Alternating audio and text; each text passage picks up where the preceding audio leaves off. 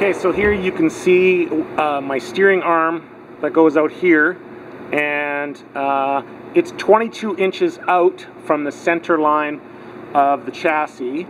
And what's happening is I'm not getting enough Ackerman. So according to my suspension program, I need to move that over this way 3 inches, and I'll have perfect Ackerman at all angles. So thinking about the different ways of doing it, I think at some point I'm going to get some custom arms made, like machined up, that are going to come out like this. But for now, I'm going to put spacers between here and the spindle and just move that over, and I'll put shorter arms on. I happen to have the shorter steering arms, so that's okay.